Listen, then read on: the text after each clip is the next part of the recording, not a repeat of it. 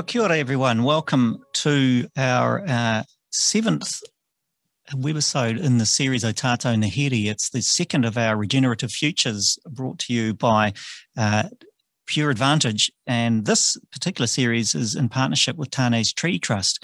The webisodes have been presented and managed by Edmund Hillary Fellowship, who we're very grateful for their assistance. My name is Vincent Heeringa. I'm your host for this series and for tonight. And what a series it's been. It's opened up a whole world of possibilities for us talking about the potential of our native Ngāhere. You'll find a lot more information about the whole theme on our website, pureadvantage.org, including the beautiful film of farmer Ian Brennan, who is in the process of turning his farm in the Waikato into a beautiful regenerative farm full of native trees, fresh water, and sheep and beef, and a very cute dog called Cassie. In fact, it's called Cassie's Farm, the whole thing, isn't it? Yeah, exactly. Right. Yeah. So in this series, we've looked at a lot of problems. We've been scratching our head about all the reasons we shouldn't and can't and won't plant native forests in New Zealand. And so tonight's really about changing that paradigm into a conversation about opportunities and possibilities and hope and ambition. And to help us with that discussion, I'm joined by a really esteemed group of panelists, Dame Anne Salmond, who is a get the language right, distinguished professor at Auckland University in anthropology. Peter Berg, who is a forester and the chair of Tāne's Tree Trust, is in the studio. Hello, Peter. Welcome in Auckland. Also, Nathalie Whitaker, who is the founder and our co-founder and CEO of Toha, and a Gisborne resident in Tairāwhiti, also where Dame Anne, I think Dame Anne is beaming in from all the way from Devonport today. Possibly. And Geoff Ross, well-known entrepreneur and less well-known sheep farmer, and stomps about now in his gumboots. So we're going to hear about what Geoff is up to. So thank you very much for joining us. You'll see the bios of all of those fine people on the chat and also on our website. Well, let's just rip into it. I thought, Dame Anne, I'd like to give you the opportunity to cast for us a vision of what success could be. And I know that you are not lacking in vision or in ambition. If we were successful in this program of getting our native Indigenous Ngāhere to revive and flourish, what kind of place would it be? I had the privilege of beaming into a global webinar last week of Nobel Prize winners from around the planet. And what they were talking about was basically a train wreck of colliding crises. They were talking about climate change, but they were talking about biodiversity losses. They were talking about what's happening to the ocean. They were talking about radical inequalities. They were talking about what's happening to our soils across the planet. You know, in Aotearoa New Zealand, we're part of a much, much bigger story. And it's really important to realise how incredibly urgent this is, because these people, some of the finest thinkers on Earth, gave us a decade to deal with this cosmic train wreck which is going on at the moment. And they included, for example, James Lovelock, the great thinker who came up with the idea of Gaia. And he said, actually, climate change is a biological problem. What we are doing is releasing millennia of photosynthesis in a geological instant. This is the burning of fossil fuels since the Industrial Revolution. And deforestation. So it bears directly on the issues we're talking about in this webinar. And they all talked about siloed thinking, the dangers of fragmented science, of short-term vision, of extractive, exploitive kind of ways of relating, not just to other life forms and living systems, but to each other as well, and how urgently we need to change this. And then they came up and but at the same time, they were all sort of expressing a kind of guarded optimism, which I share. Mm-hmm. And they were talking about the web of life, and that what we absolutely have to do as people on this planet at the moment, and in Aotearoa New Zealand, you know, I think we have an extraordinary opportunity. Maybe in some ways, you know, one of the best opportunities, a small, intimate society in these very beautiful, diverse islands of ours. And we have the chance to actually tackle these things together and intelligently. So it's all about intelligent land use, intelligent ways of communities structuring themselves to make a living with the land, with the rivers, with the sea. And it's much more than the right tree in the right place. That's part of it. But it's this idea, the vision that I have of our country is one where we have this mosaic of land use, where we are using, the productive land for productive purposes. We're taking land which is best suited to being closed in native bush for long-term carbon sequestration, but as habitat for the birds, for cleansing the waterways, and also providing timber, potentially beautiful native timbers for our own uses. And this kind of tapestry of land use is woven across the land so that the birds sing again and our rivers run clean and clear. And we have thriving communities that have got, because radical inequality is all part of this as well. That's the extractive use of people. And communities that are no longer disengaged from the landscapes that support and surround and animate us, but are radically linked with them and working with them in ways that are thoughtful, productive, creative, humble, not arrogant, and where we're learning from the people on the land and people that have been on this land for a long time too, which is the tangata whenua. You sometimes hear people say if New Zealand can't do it, nobody could do it. Did that kind of expectation come up in that meeting of minds? I think, what I learned from listening to those great thinkers, the Dalai Lama was there. I mean, it was amazing. It was an amazing group of people talking about the future of our planet, not just the future of our country, and that sense of urgency, which I think this is a problem we have. We have everything going for us, but there's a lot of people that have no idea how urgent this is. And many of our leaders, I think, are kind of fiddling while Rome is burning. Thank you. That was an excellent kōrero and set us up well for this discussion. Peter, you are a partner in this whole series with Pure Advantage. What was your motivation? Why did you set out to do this work on Tātou Ngāhere? First of all, I must say that I really love Dame Anne's vision and the way she expressed it. And of course, a lot of that is about why we got started. We realised that if we were going to make a difference in New Zealand and in a forestry sense, people had to have the ability to do it. They needed to be better informed. They needed to have the proper tools and so forth. So when we set up Tāne's Tree Trust, that was our focus, but it's become pretty clear over time that we haven't been talking to people enough. We probably haven't been listening enough. So this series gave us the opportunity, firstly, to hear from a lot of other people who have got great ideas.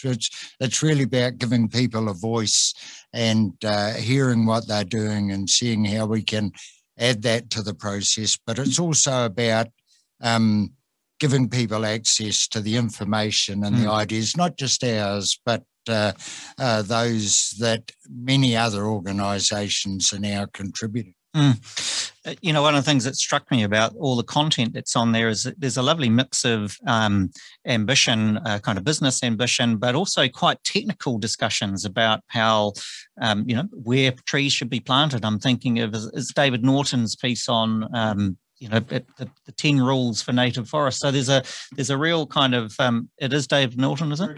David Berg, excuse me. Yeah.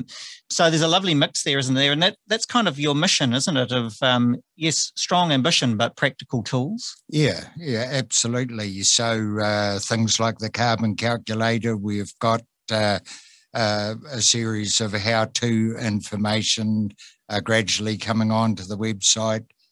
We link with other information where we need to. And first and foremost, it's about making sure that, as I say, the people have the tools and the information they need to do.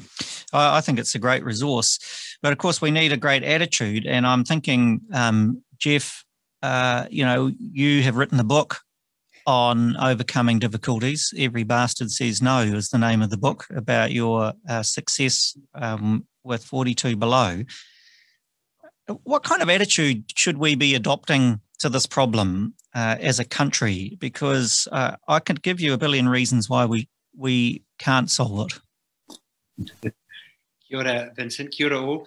Look, being part of Pure Advantage, since the onset, for 10 years, what we did at Pure Advantage is recognise there was an oncoming climate challenge. And as Dame says, I think Dame Anne says we should now call it the climate crisis. So the first thing we need to do is act with urgency.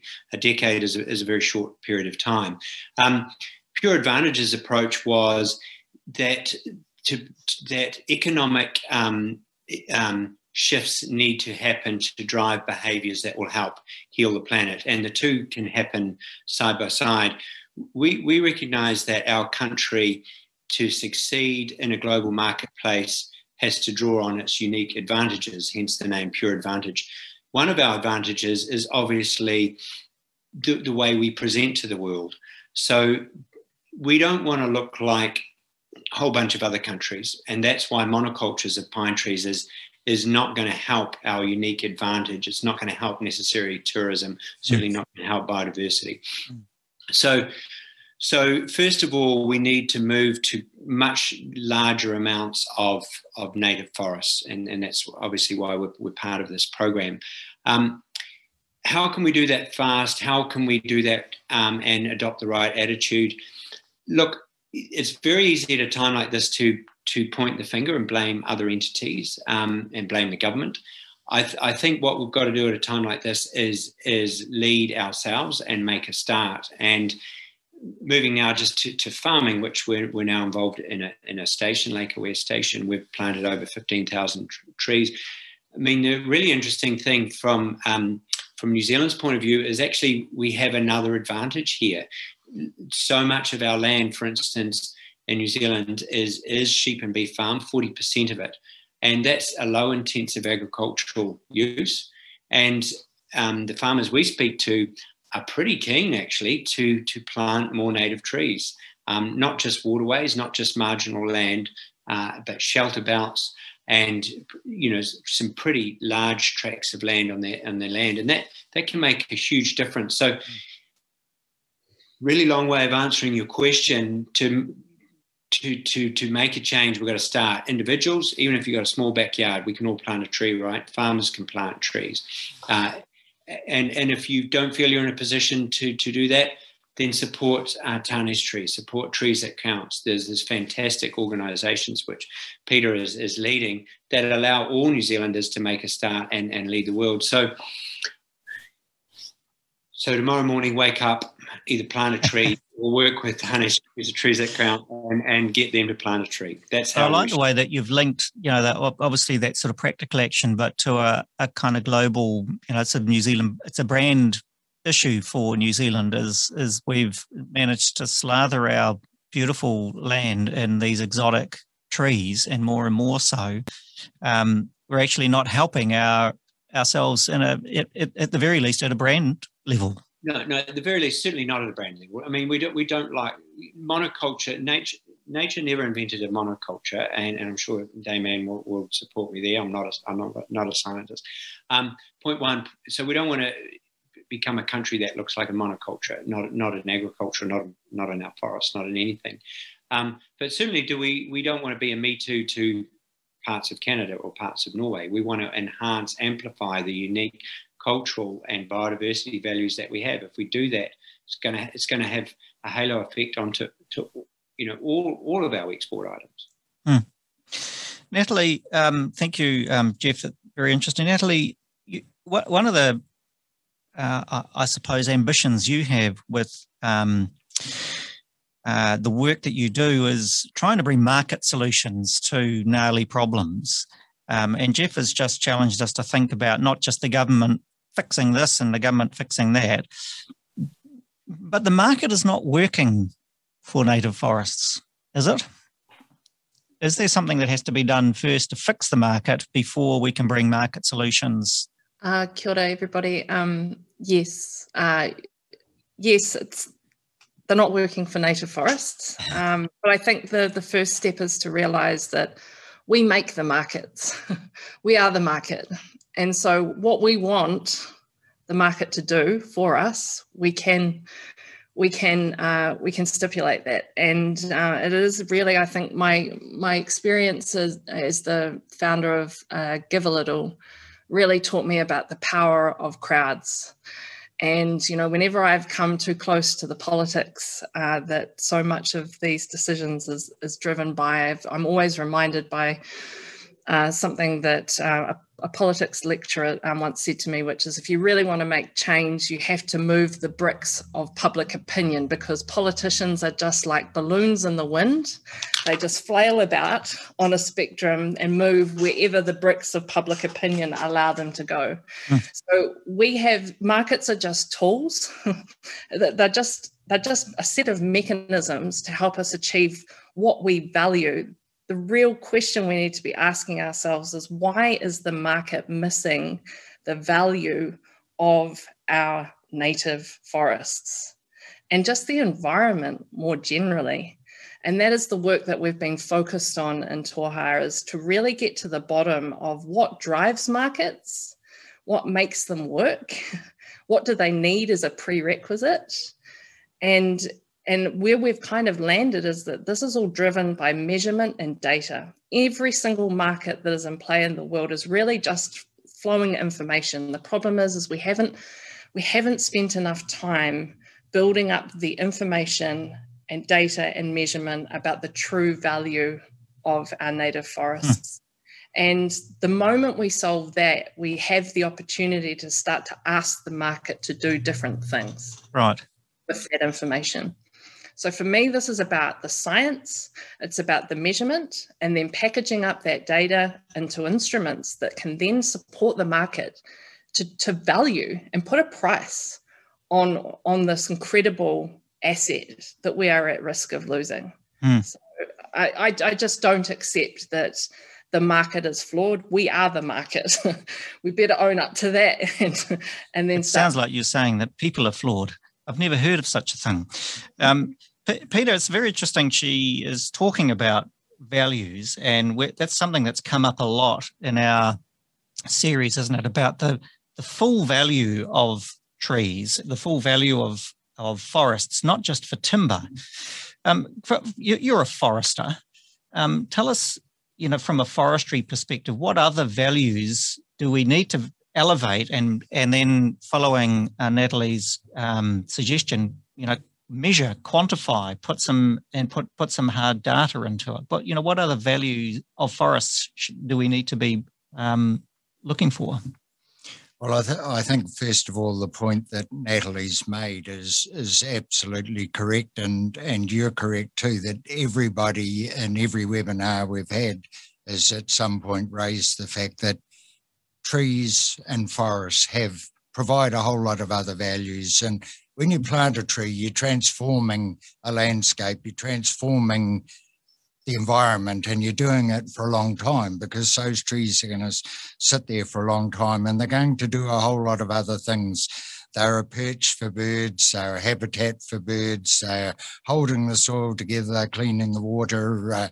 This is all stuff that we probably heard about even at primary school. If you ask your children, or in my case, grandchildren, about these things, most of them can tell you some of that.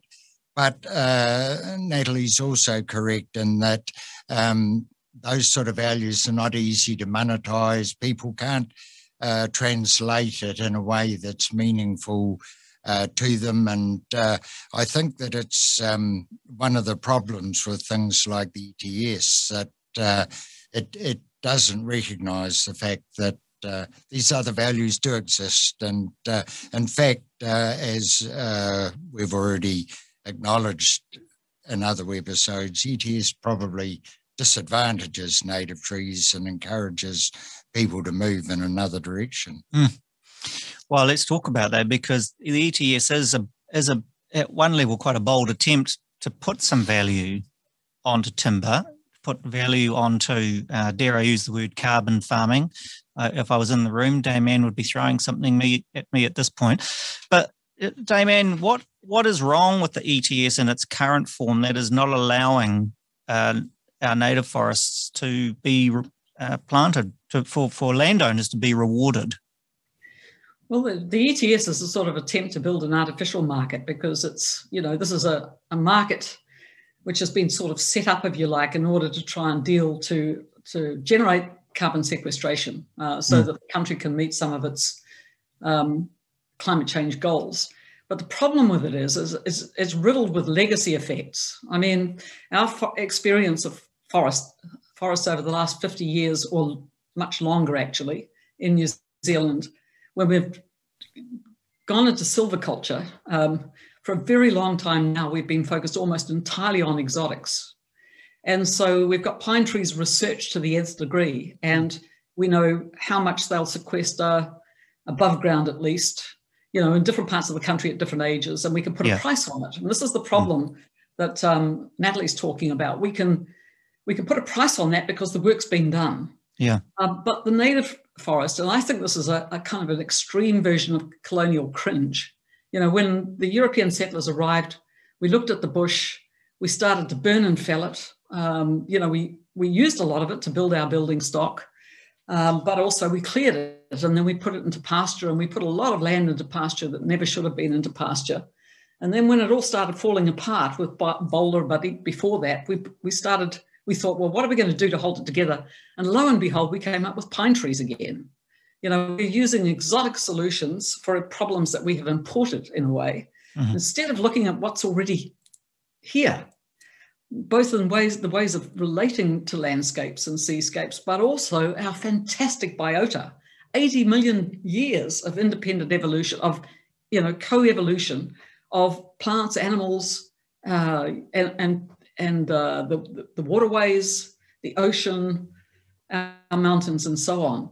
And the wisdom of 80 million years of co-evolution, we think we can kind of solve in the blink of an eye and come up with something smart, like put it all in pasture, or else put it all in pine trees. And we're trying to do that with the ETS.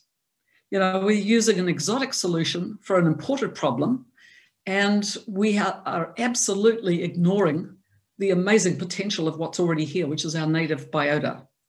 And it's not just good for carbon, it's fantastic for biodiversity, it's brilliant for waterways, it's great for the ocean, it's also wonderful for the wairua of our place, for tourism, for thriving communities, and so on. And it's this legacy effect that's baked into the ETS makes it actually a really stupid instrument in many ways, because what we're doing is making the same kinds of mistakes as we've made in the past, again with the ETS, when we've got other solutions available to us. How stupid is it, Nathalie? In your region, what would be the implications if the ETS was left on its own? What would be the outcome? I'm thinking of Tairāwhiti. Yeah, this is very, very serious. So what we know, more than anecdotally now, because there is research and report that has research that has been done to regionalise the impacts of a soaring carbon price and in an ETS that doesn't properly or adequately value the carbon sequestration potential of natives. We have a runaway transition in land use underway from productive sheep and beef and also productive pine forestry, I might add, active management of pines. We've been told that this is a fight between foresters and farmers. It's absolutely not. The real fight that we have is the fight against permanent pine forestry, because permanent pine forestry is not active management. There's no jobs associated with that. It's a set and forget solution. It allows people it allows the carbon market to basically trade value that shows up as nil for communities. And there is just real risk. On the East Coast, I hate to think, but, at risk right now is land classes 6 to 8.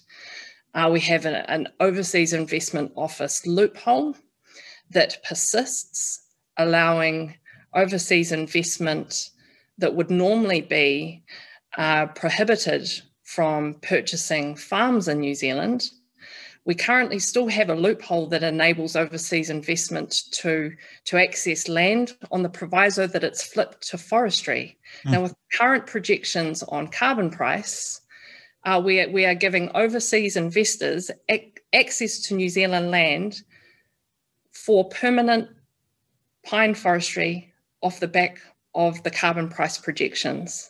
This is a sovereignty issue for New Zealand. This is an environmental issue for New Zealand, and it is also an economic issue. But this is not something that we are not in control of. We just need to get informed and ensure that we actually are having the conversation that we need to have, but urgently. Can I chip in on that one? Yeah, please do. Because I totally agree with everything that Nathalie said. You know, it's not just happening in Te Rāwhiti either. It's happening in many other parts of the country. And, you know, we are transforming our landscapes in a way which is just completely, it's so counterproductive for our country, for our countryside, for our landscapes, for our soils. I mean, talk about permanent forest. A pine tree will live 80 to 90 years. A tōtara tree will live 800 to 1,000 years. You know, we're talking about permanent solutions. What on earth are we doing with short-lived, shallow rooting exotics? And when we're trying to deal with an existential crisis like climate change, it really just could not be more, yeah. I can think of all sorts of East Coast terms for it. I think, you know, just to be fair, the people that are planting permanent forests with pine trees or anything else have to be able to demonstrate that it is a permanent forest. And a lot of the effort now, and I think a whole lot more work needs to go into how they intend to transition those forests to native forest, to permanent forest in the longer term. And I just noted that the Journal of Forestry, which has come out in the last couple of days, has 2 or 3 articles in that looking at exactly this discussion. And I think, you know, there's a whole lot more to be understood. And I agree with Nathalie that it's a dangerous area to rush into without the work being done. But I think the permanent forest structure requires that the landowner or the person receiving carbon credits is able to demonstrate that the forest they have on the land is permanent. How confident are you that there's going to be intergenerational management of these permanent exotic forests? Because it's a big ask, isn't it, to manage a forest like that, Peter? So, you know, when you see foresters rushing in, as it's been said, what confidence levels do you have that management, investment, skills, labour will continue well beyond the initial kind of sales story? Yeah, I can't claim to have a lot of confidence simply because I don't have a lot of experience, and I don't think anybody else has done this for long enough to be able to demonstrate that it'll always work. But I think unless we look at the issue, you're quite right, we could end up with a disaster in some areas. So we certainly need to do a whole lot more work in this area. But I think in some areas and with some species, it certainly looks a lot more promising than we may have first thought. Well, I hope you're right. Damian, do you share Peter's confidence? Well, no, I don't, because in the areas where they're trying to do it at the moment, like the Marlborough Sounds, where they are actually trying to restore old pine forests into natives, what you're seeing there, I listened to that webinar, and they talked about seed showers, for example, you know, having islands in the middle of these vast pine forests, and somehow or other the birds are supposed to bring in enough seed to populate them with natives, when the seed shower that's going to come out of a conifer forest is going to be overwhelmingly conifer seeds. And that's what they're finding in the Marlborough Sounds, is that, you create a light island and it fills up with pine seedlings. And if you want to actually deal to that, it's very expensive. And in the sort of country that Nathalie and I are familiar with, I just don't think it's practical. You know, how are you going to get in there and sort of spray all these pine seedlings that are popping up in the midst of, in this very steep, treacherous country? It's not going to be economically viable. So I'm incredibly skeptical. It could be, I think the people that are talking about it are, you know, full of the best intentions. But when you've got a lot of overseas ownership, one thing we've learned on the East Coast is that they're very good at running for the hills when their environmental impacts happen. Yeah, they either flick it off or else they go bankrupt. They just basically they're not there when the shambles arrives. Yeah, and local people are the ones that suffer every time. And we're talking intergenerational as well. You know, the lifetime that we're talking about is you know, more than 80 years. So I don't know why, but I have gorse coming into my mind, which, as you're talking of good intentions, you know, was a terrific idea in Scotland. Yeah, possums. Great idea. You know, rabbits. Fantastic. It's interesting. You know, pine trees. You know, gorse is one of the best. Sorry, Dayman. Gorse is one of the best nurses for native plants. And if you only got to look at the hills around Wellington, around Auckland, South Auckland, areas that were in gorse 20 years ago are now in tall native secondary forest, really. Touche. Fair point. Point to Peter. If we were thinking about planting native forests right from the start, and we were a landowner like Geoff Ross, what would we do, Geoff? You know, tell us about your experience. You know, what was your motivation and how have you done it? How have you planted? I think it's 15,000 trees, did you say? Yeah, that's right. I just want to add a little point. It's interesting, in some parts of the country, inland Gisborne, there's a whole lot of monocultures being planted. In my part of the world, Central Otago, taxpayers are paying a huge amount of money to rid the landscape of wilding pines at the moment. So it seems there's a little bit of irony going on there at the moment, and something not quite right in that. Perhaps we have allowed the pine to take too big a role in our landscape, I suspect. And unfortunately, right at the minute, that doesn't seem to be slowing. And I find it really interesting. You know, Dayman published a paper some time ago about the carbon sequestration of a native forest versus an exotic monoculture forest, and it would be no surprise that a native forest sequesters a whole heap more carbon, certainly in time, than a exotic forest, and that's exactly what the world needs at the moment. So why isn't a market exist that if a totara tree is far more effective in a totara forest in sequestering carbon than a monoculture, why isn't there a market that values that and places the same value on that? Just Nathalie, do you think the voluntary carbon exchange that's starting to emerge? I heard a comment this morning that credits that aren't ETS certified are actually starting to achieve quite strong pricing globally.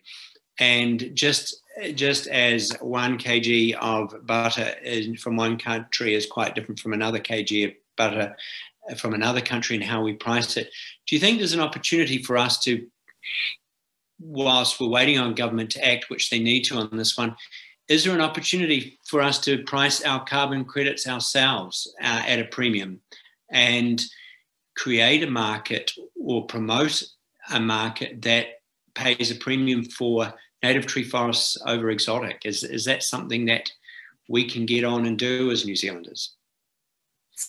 It is what we absolutely should do under urgency.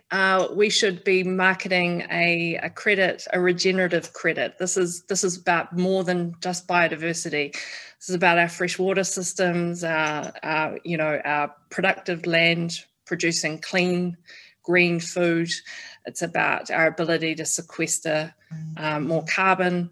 This is about a credit market opportunity that is right at our fingertips. We've had an incredible, a gift really in terms of how New Zealand has responded to COVID, and how we're seen on the world stage in this moment, we have an opportunity to launch an alternative to what we have available to us currently. But it requires that we get in behind it. We also need to recognise that markets love to price risk, and we need to recognise that the carbon risk in a native forest is actually an opportunity.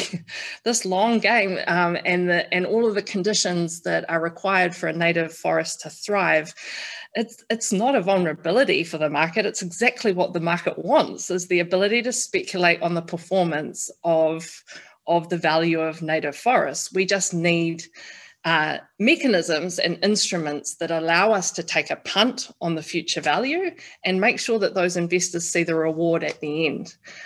This is about recognising that this value plays out over time, and the market needs to capture that risk and that value fully. And I believe we can do it. And now is the time to do it. And the voluntary market provides us with that platform. Yeah, and it feels like, just hearing this secondhand, some of the voluntary markets are starting to move that way. Thank goodness. So capitalism can, drive us in the right direction. Ideally, brands like Patagonia, these are kind of flagship brands that are actually starting to, raise the bar that other brands will follow, and for them to participate in high quality carbon credits of a New Zealand native forest and pay a premium for that. I guess my hope is that will drive the market in the right direction. And then finally, Vincent, to answer your question, look, we're fortunate. We did plant 15,000 trees, and we'll continue to plant trees, and it hasn't compromised the productivity of our sheep and beef farm. It's connected to existing native forests together, so in time we're going to get this bird corridor, and then we think the biodiversity of the region will increase, and then we'll start.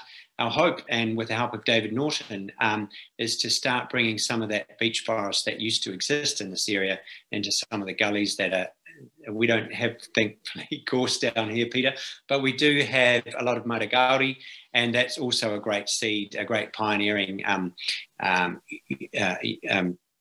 guess, plant to help bring beech into our region. And we've had some help from Trees That Count as well, and some local volunteer groups. So we haven't been entirely alone in it. It's interesting that so much goodwill is around native planting. Volunteer help programs like Trees That Count. If you said, "Hey, well, I want to plant 1,000 pine trees, come and help us," that's unlikely.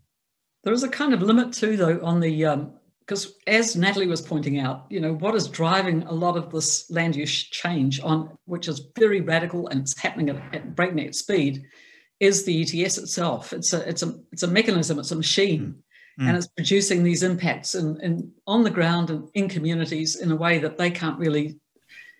And I think the voluntary stuff can mitigate that. It's really important. It's fantastic to harness that. But at the same time, I think we do also have to look at what we can do to the ETS. And there is an opportunity there. They've got a permanent forest category coming in. I'm sure that the people that are doing these mass plantings of pine trees are going to try and get their pine forests into that category. Yeah. I think that is that would be a huge mistake. The rest of the ETS is all geared to pines. That category should be for natives only. And it then could become one part of the machine, at least, that was actually giving proper value to the planting of native forests for all the reasons that we've talked about, including carbon. I think we need a long-term strategy as part of the ETS as well as a short-term one. And the long-term strategy is not going to be pine trees because they only last 80 to 90 years. So when we talk permanent forests, let's not play stupid semantics and pretend that pine forests are permanent forests, carbon forests. They're not. That should be for natives, that category. And that would provide, another secure, properly funded mechanism for landowners to say, okay, I'll put my land into that category there. Yeah. It's competitive with pines. I can do that, and I can use this bit of my farm, or I can, we need something like that in the ETS right now. Yes. There's some interesting questions related to that, Damian, on the on the Q&A, and one of them is from Nicola Patrick, who's just asking a very basic question: how do we transition to longer-term returns on biodiverse carbon-based investments for nature without subsidising private enterprise? And that'll be music to your ears, Geoff, because we don't want to have to always rely on the government to fix these things. And so maybe the question is for Geoff and for Nathalie. What mechanisms are you seeing, in addition to the ETS, that are going to be playing into the hands of foresters or landowners that want to plant native forests? If I could just jump in here, we're already paying. We're already paying for this problem everywhere. We're seeing it show up in terms of emergency responses, road costs, waterways restoration. This is everywhere, and it's baked in already. We just need to recognise that this cost already exists and start to price it in. It's all that we need to do is just recognise that the system is connected, and so you can't just exclude certain costs and then seek to avoid the same cost somewhere else. It just doesn't work. We our regional councils have a role to play. Our central government has a role to play in stimulating a kind of turnaround in the market. But we also need to recognise that this money is flying out the door today. So just redirect it. You mean flying out the door in effectively subsidising pine plantations? Absolutely. With every single, weather event that occurs out on the East Coast, we have an enormous taxpayer burden to redo roads, to restabilise bridges, to clear up pine slash from the beaches. This is not this is a reactive subsidy. We just need to get into a positive mindset around stimulating the right sort of investment. This is everybody has a role to play, public and private, but it requires that we're honest about where these costs are showing up today. Good answer. Geoff, at a really practical level, as a farmer and a landowner, is there a premium that you can gain on your products as a result of having native forest on your land? Starting to be, particularly in wool, we have wool customers in Europe who recognise that, because the big macro trend worldwide is consumers want to connect with the source of their food and fibre. They want to know where it comes from. They want to look into your backyard, and via the internet they can quite literally do that. So we have wool customers in Europe that want to know the source of their fibre. They want to know the station, the values, the animal husbandry, and really importantly, and in growing importance, the biodiversity of where that fibre comes from. And so, yes, they are starting to pay a premium for it. It's going to come to meat soon, I think. We're speaking with some big meat producers that will pay a premium for meat sourced from a biodiversity-rich environment. And I would hope in time it will come to milk as well. There's a few more challenges there. So it's the market forces are there somewhat in paying premiums for products from, like wool, for instance, from biodiversity rich environment. Our carbon footprint was calculated at Lake and West Station, where we're on the right side of the ledger because of the trees that we have. We're 2 times carbon positive, so a premium can be gained for that. We're hearing, as I mentioned before, a premium for, albeit voluntary, carbon credits of native forests. But my fear is those dials need to be turned much quicker and stronger, and some assistance and messaging from government and some quite obvious flaws in the current ETS need to be corrected relatively soon. For instance, that there has to be, from our country selling ETS credits to the world, why isn't there a premium on native forest credits tomorrow in New Zealand? That I can't understand. If we're selling a pine credit and a native forestry credit, why can't tomorrow? It's simply just legislation. Why can't tomorrow we add a premium to a native forest credit and then have like all markets, then have a supply and demand calculation, which would allow us in time to ideally raise the price of that native forest credit, and that ultimately will drive behaviours.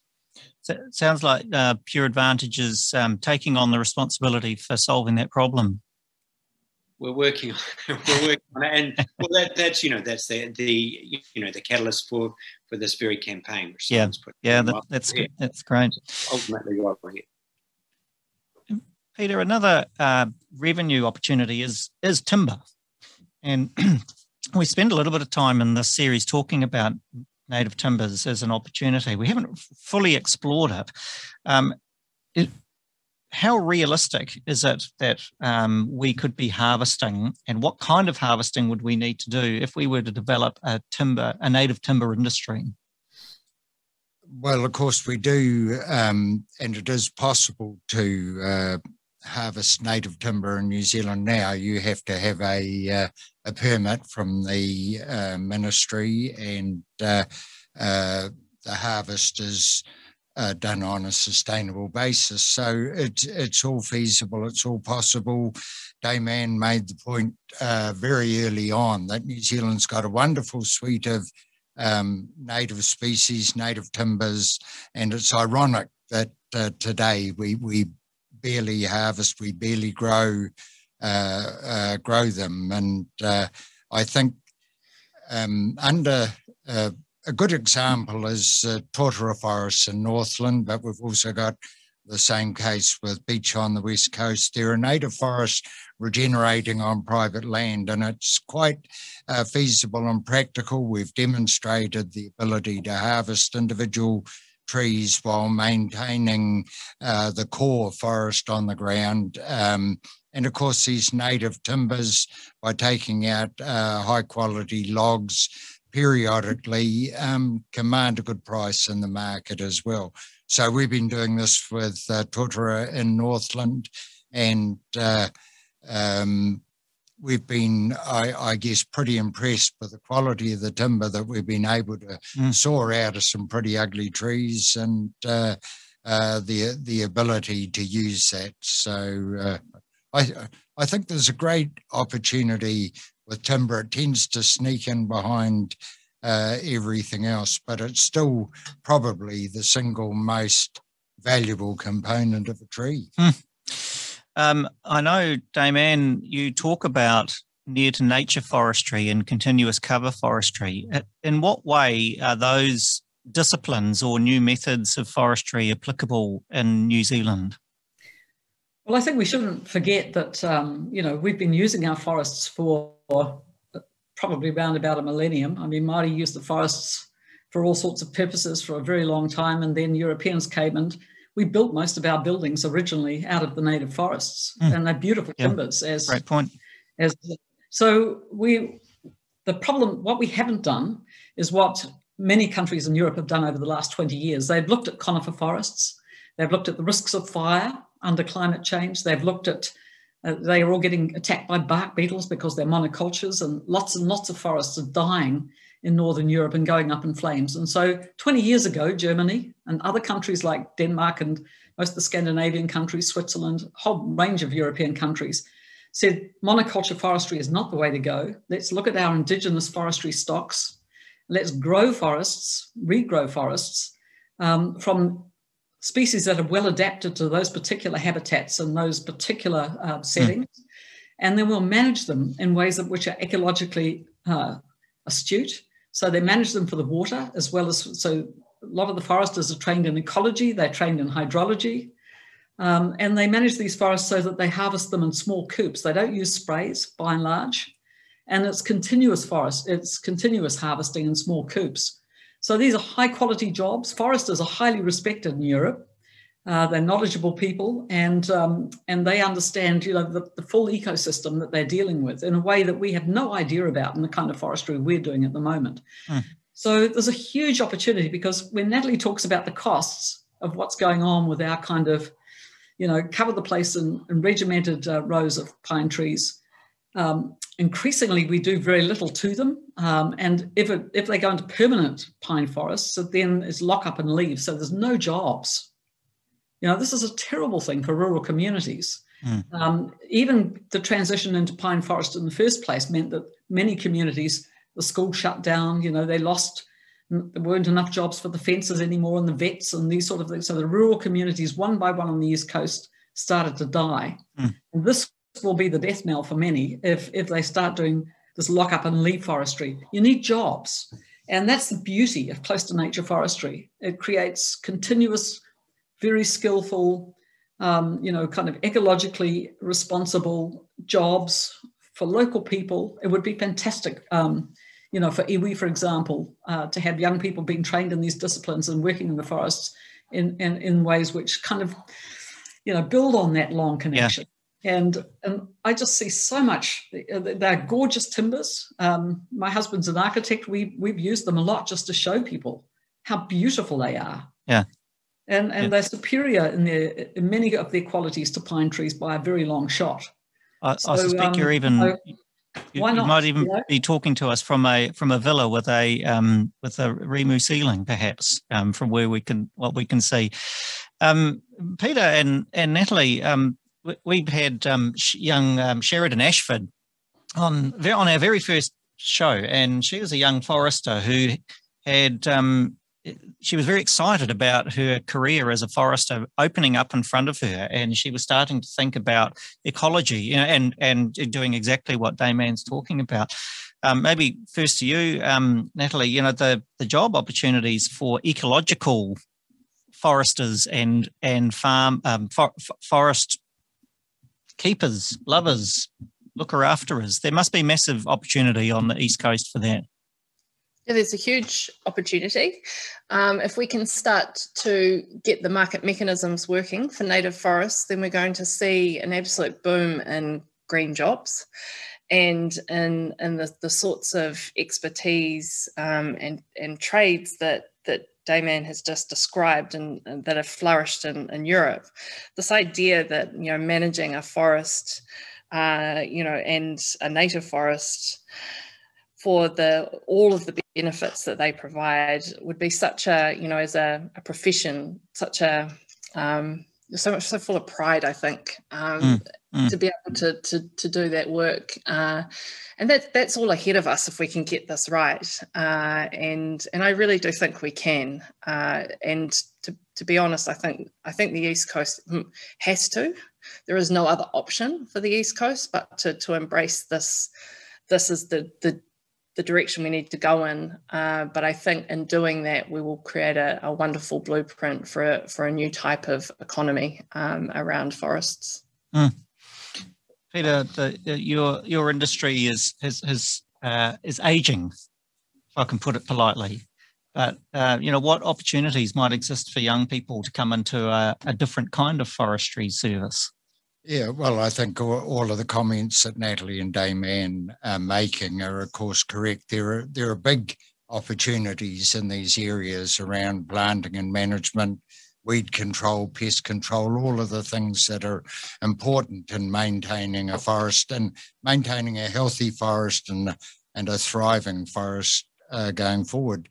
There's a big opportunity out there right now. I think Beef and Lamb have estimated that there's at least 1 million hectares of reverting scrubland on freehold farmland out there now. Most of it hasn't got a fence around it. Most of it's got weeds. A lot of it has got pest issues.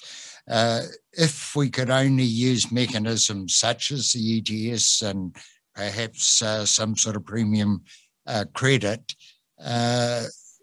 you could employ a lot of people, but even more importantly, you could create an extremely valuable resource and do it very quickly. A lot of these areas have got trees of harvestable dimension in them. They've got opportunities for things like honey, medicinal drugs, chemicals, and so forth. So, there's really a great opportunity. We just need to pick it up and run with it. One of the things we haven't touched on, and perhaps this is something for you, Damian, is really to kind of bring it right back to our mana whenua. The Indigenous worldview is so much more holistic in this regard. isn't it, of seeing resources in their complete kind of connected sense. What role could Māori and Te Ao Māori worldview play in the development of this a kind of renewed vision of New Zealand forests? Well, one of the people that we work with in Te Rāwhiti is Graham Atkins, who's kind of helped to spearhead the restoration of the Raukumara Ranges, a huge, huge challenge. That's a dog estate forest, which is being eaten to death, basically. And, you know, the knowledge of somebody like Graham, I mean, he lives in these living systems of plants and animals and the waterways. He knows how all of these things work together, and with the ocean. And people like that have a huge amount of knowledge of these ecosystems and a love of them. And I think that this is something which is very Kiwi as well, that, you know, you want to be tangata whenua, you need to actually understand the landscapes of which you're a part, and you need to have, our kids need to be in the, you know, to have relationships with them from the time they're small, and for this to be part of the school curriculum. And so we've been running a program at our place for young kids to give them those opportunities. And I think, you know, the future for Aotearoa New Zealand, it's sort of learning what we've already got. These beautiful, I mean, our islands are so gorgeous. They really are. They're beautiful and they're very diverse. And we have got this extraordinary biota, which is unique on the planet. And the challenge for us is to learn to live with it, you know, and to understand, as you do in tikanga Māori and te ao Māori, you're linked up with these things through whakapapa, you know, this great big network of life of which human beings are one part. And when people say, I'm the river and the river is me, that's actually true. You know, the river's dying, so am I. Well, people do get sick when our rivers start to get polluted. When our forests die, when our birds go silent, we're all losing, you know, part of who we are as Kiwis, as New Zealanders. And yet there's this opportunity, you know, this chance for us to say, look, world, we as a people, drawing on the legacies from Europe as well, the web of life, people, you know, there's those kind of philosophies in Europe, complexity theory with the cutting edge science, but also whakapapa and tikanga Māori, bring all those together and generate a new kind of regenerative agriculture, forestry, fisheries, so that people in our country are living with the land and the ocean and the waterways in the way that human beings must if we are going to survive. Well, kia ora, that is an excellent way to end our webisode. You know, we couldn't get a better summary, could we, Peter, even if we tried to write it down. So it's my pleasure and duty to thank you as panellists for joining us. Thank you to for the leadership of Tāne's Tree Trust and Pure Advantage for bringing this whole series together, and also the website. And please do visit the website, read some of that fantastic material, join the discussion. And thank you, audience, for joining us in this series. The questions have been great. We, like most times, we haven't got to them, have we, Simon? But we're doing our best. And please keep the discussion going. We have more in the pipeline, not just webisodes, but more content as well, because so long as the problem exists, we need to be part of the solution. So thank you for joining us, and we wish you well, and have a good night. E noho rā.